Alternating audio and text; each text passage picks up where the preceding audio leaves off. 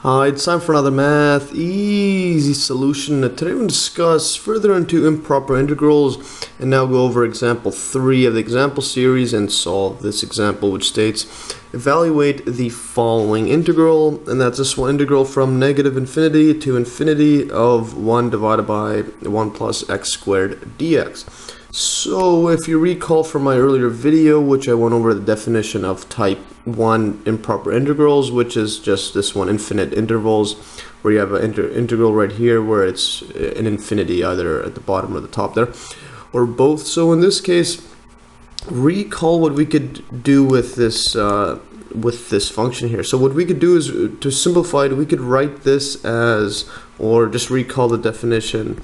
If you have a integral from negative infinity to infinity of fx dx, well, you could just break it down assuming that the value exists, the integral exists, during this interval. So if we could put this here, this value a fx dx. So basically we're just using properties of integrals to break this up into something a bit easier to handle. So this is going to be negative infinity to a, and this is a to infinity of fx dx. Because remember, the integrals, can be interpreted as an area or the net area, and we're just basically separating this into two. So in our case, let's just pick a.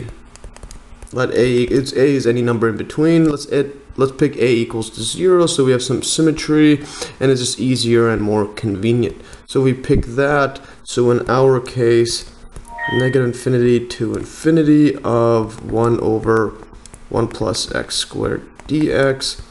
This equals to negative infinity to 0 of 1 over x squared, 1 over 1 plus x squared dx, plus, and then 0 to infinity of dx is the same thing as putting the 1 or leaving the 1 out.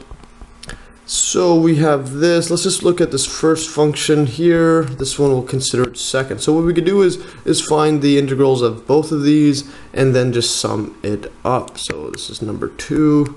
I'll do this one second because this one 0 to infinity is just easier to look at, easier to think about than negative infinity to 0. So let's do the first one.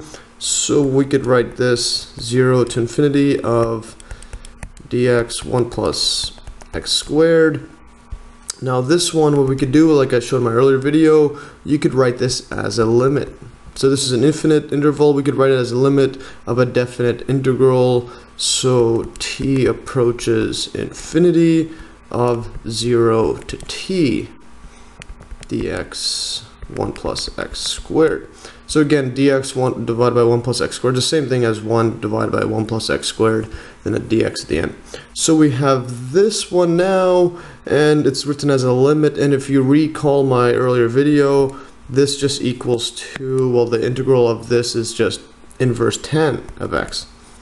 So this equals to limit as t approaches infinity of, now this is going to be inverse tan of x. So when you evaluate, you can see the proof of this in my earlier video. Basically the derivative of inverse tan of x is just that, and I'll put that in a video link below. So up to t. So from 0 to t, this equals to limit as t approaches infinity. Put the t inside. Now we're going to be dealing with a inverse tan of t minus inverse tan of 0. So now to evaluate this at 0 and t right here, let's just recall how the graph looks like, just how inverse is. So let's draw this x and y curve. Here's x, this is y. If we were to draw just regular tan curve, so if this is y equals, I'll put it on the other side. This is y equals 2 tan of x. Yeah, actually I'll just put it on this side just to be a bit neater. So this curve is y equals tan of x, and it keeps going repeating. I'm just going to draw this asymptote line. So if you recall how it looks like, this is at x equals to pi over 2, and again it repeats itself, etc. keeps going on and on, the same exact curve. And at this point right here, this is negative pi over 2. So this x equals to negative pi over 2. So it approaches it and goes down. So you can see more on this from our earlier videos on inverse tan and tan trigonometric functions. And now the inverse of this, like I showed before, an inverse function, this one, what we would do for inverse tan, we would just look at this this domain from here to here, and then what we do is reflect it on the y equals x line, or basically just a reflection of this function. So this one would look something like this, where we're basically inverting it so that this one here, and again this is approaching, let's do that, this right here is y equals to inverse tan of x. And I'll just erase this part. So we're not dealing with the other parts. We're just dealing with this domain.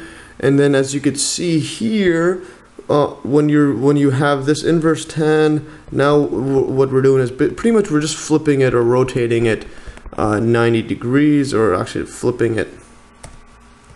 Yeah, not rotating it. We're actually just flipping this across y equals x line. And what we have here is the asymptote now.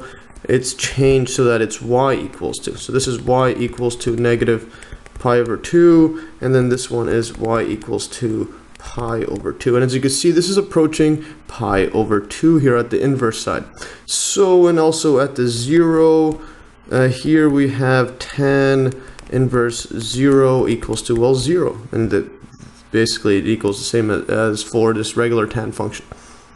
So putting this all together, what we have now is the integral from 0 to infinity of dx 1 plus x squared equals to limit as t approaches infinity of, now we're just left with inverse tan of t, because this one is 0. So this goes to 0. And now this one, as you can see, when you put infinity, all we're doing, we're getting closer and closer to this pi over 2. Let's draw this here. So we're getting closer and closer to pi over 2. So as you go to infinity, as x goes to infinity, we're just getting closer and closer. So this equals to, well, pi over 2. The limit is pi over 2. Now let's look at the other side. So what we have now is the second integral, which was negative infinity to 0 of dx 1 plus x squared.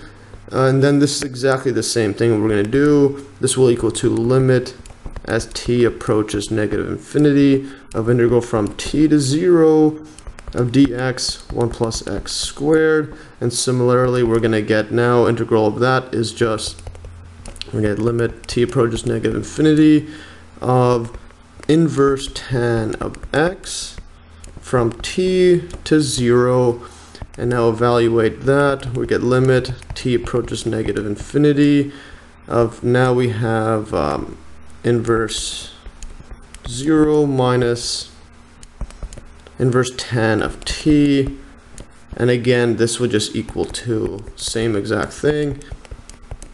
This is going to be, so this is just tedious stuff right here, but now we put the 0, that equals to 0. So we get 0 minus, now we have a minus inverse tan of t right here. And as you can see here, when you go to negative infinity of this inverse tan, it's, now we're approaching negative infinity. So as we approach negative infinity, we're just getting closer and closer to this asymptote line of negative pi over 2. So what we're doing, this limit is approaching negative pi over 2. So this equals to negative, and then negative pi over 2. So that's what it's equaling. And this equals to, well, just positive pi over 2. The negatives cancel.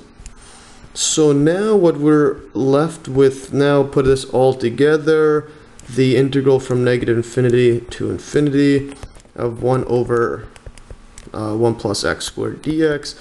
This just equals to integral from negative infinity to 0 of this 1 plus x squared dx plus, so we're just breaking this up into 2. Just put this all together for completeness sake. Dx 1 plus x squared. I'm just writing this as 1 divided by 1 plus x squared, and this one dx 1 plus x squared, just to show it's the exact same thing, just different ways of writing it. So this equals 2, they're both pi over 2 plus pi over 2, so this equals to the number pi, which is quite amazing actually. The integral, the integral over the area, because it's always positive, is going to be, well, just equal to pi, which is quite phenomenal. So if you think about it, this function, let's just draw it out. This x, this is y curve.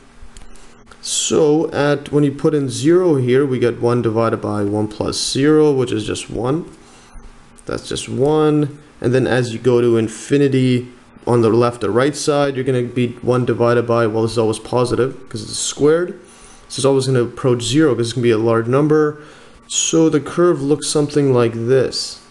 This keeps going down and it's symmetrical. This is the y equals to 1 over 1 plus x squared curve. And since it's always positive, as you can see, the area as you go to infinity on the left or right side approaches, well, pi. Area equals to pi, which is quite phenomenal actually. So it's related to a circle somehow. So I'll just circle that, so that's the area is equal to pi. Anyways, that's all for today. Hope you learned from this pretty interesting example. And like always, you can download these exact notes in the link below. And thanks for watching, and stay tuned for another Math Easy solution.